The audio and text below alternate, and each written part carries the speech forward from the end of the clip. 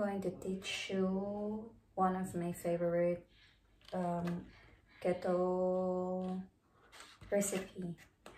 So we have here salmon, but it's up on you guys kung anong isda meron kayo sa inyo.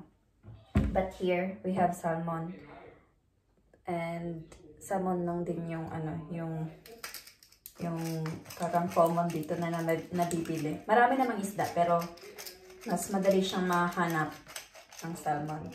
So salmon yung ginagamit namin kasi yun ang palagi namin nakita. Pero pag may nakita naman kami mga mga ibang isda, bumibili din kami. Pero ang salmon talaga yung mabilis pang mahanap dito. So ganito lang yung ginagawa ko guys. Mga ilang minuto bago ko siya i-fry. Inaano ko. Nilalagyan ko ng paminta at saka salt. Tapos, set aside na natin para prito mamaya.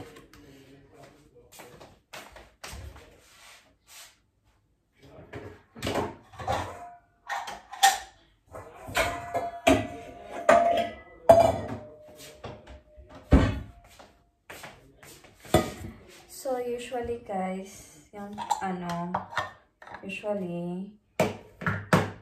yung rice ko is cauliflower rice. Now, I will teach you how to cook cauliflower rice without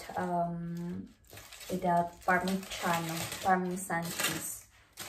So ganito lang siya guys.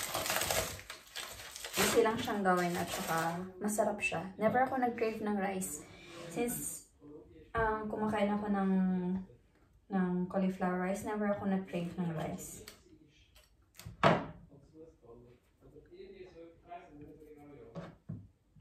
So, kung meron kayong grinder ba tawag dito? Meron kaming electric na ganito, pero, tamad akong maghugas. Kasi, malaki siya, tapos, mahirap hugasan. So, meron kaming ganito, manual lang, which is good for me. So, ito yung ginagamit ko for my cauliflower rice.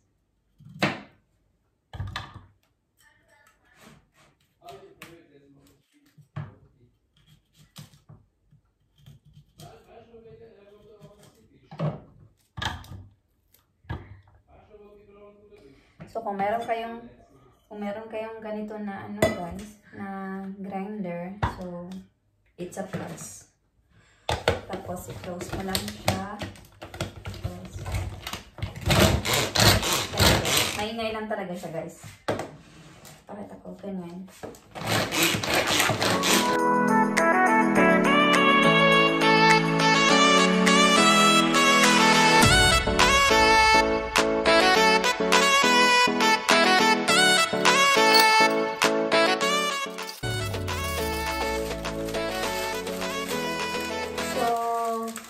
Tip pala guys, to keep your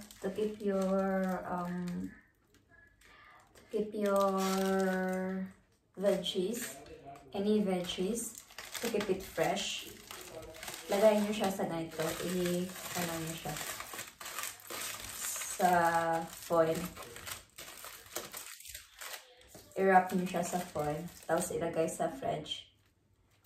Mag-stay siya ng matagal.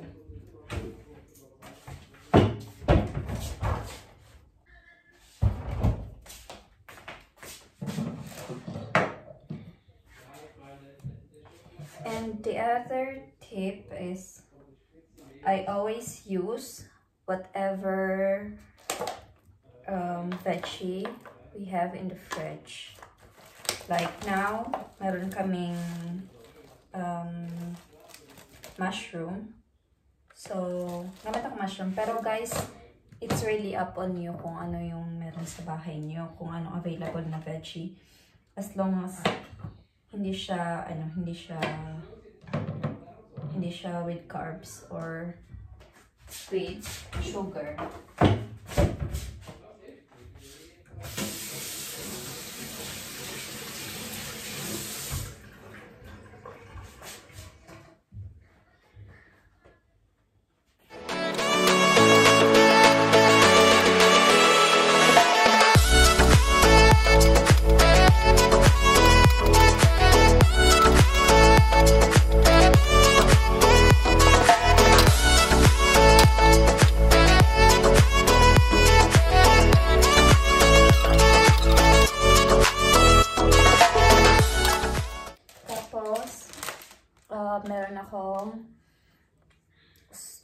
sobra ng spinach. So, ito din. Kasi, masasayang ito pag hindi ko gamitin.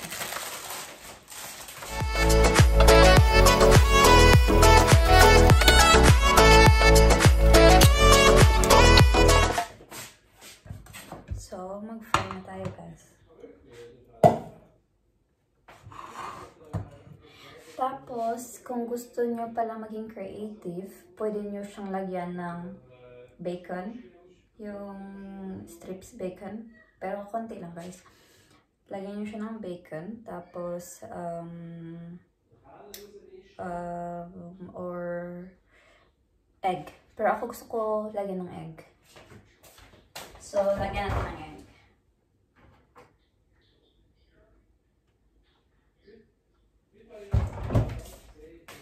So, lagyan natin ng egg kasi gusto ko may egg.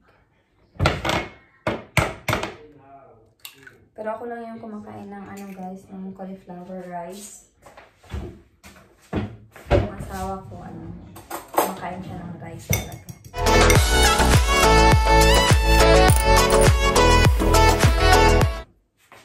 So, that's right.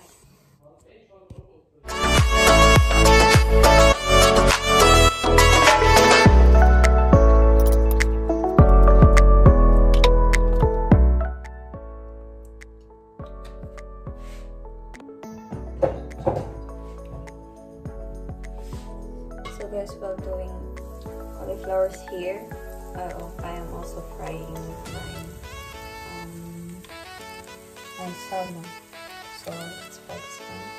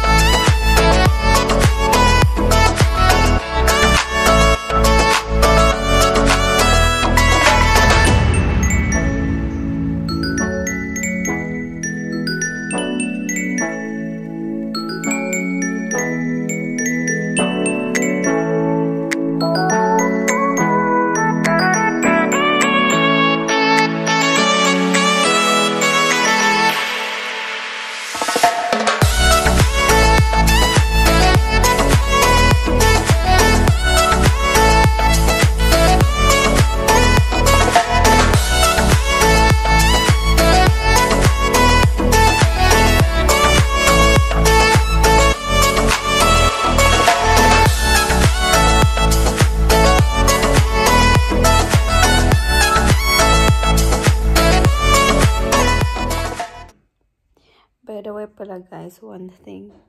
Yung cauliflower rice, pwede mo siyang lagyan ng kahit anong vegetable na pwede sa keto if gusto mo mag-keto. Like, kung anong meron kayo sa market.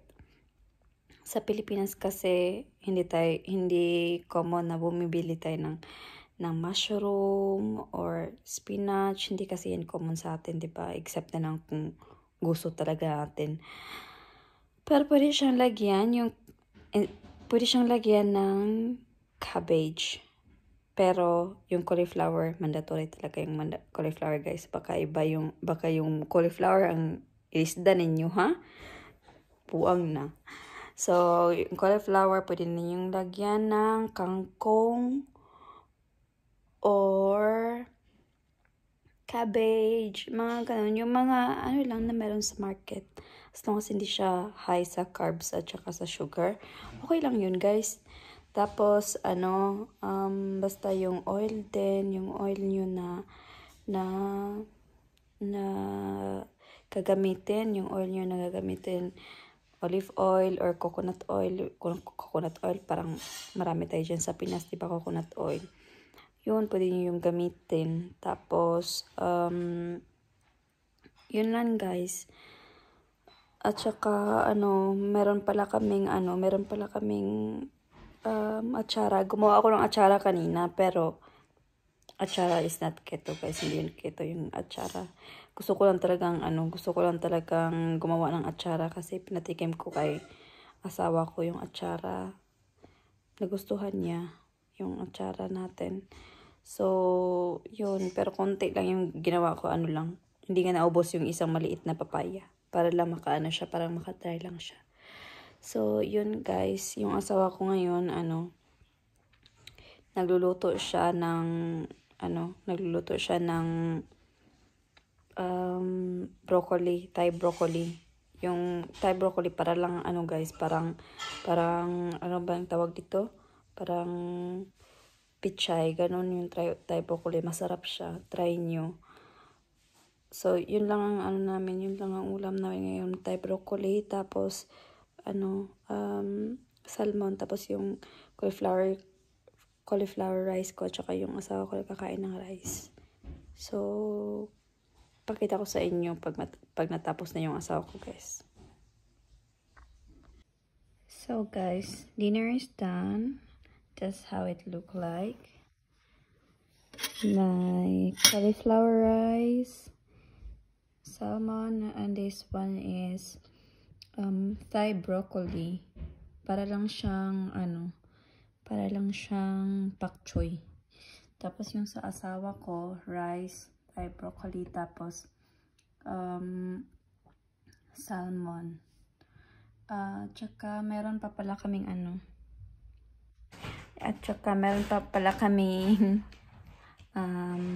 atsara. Look. Gumawa ako ng atsara kanina. So, meron kaming atsara. So, yan lang yung dinner namin. Tapos, as usual, dito kami kumakain para kapanood ng TV. So, yun guys. Kain. So, I'm going to close this vlog guys kasi kakain na kami. So, bye guys. See you in my next vlog.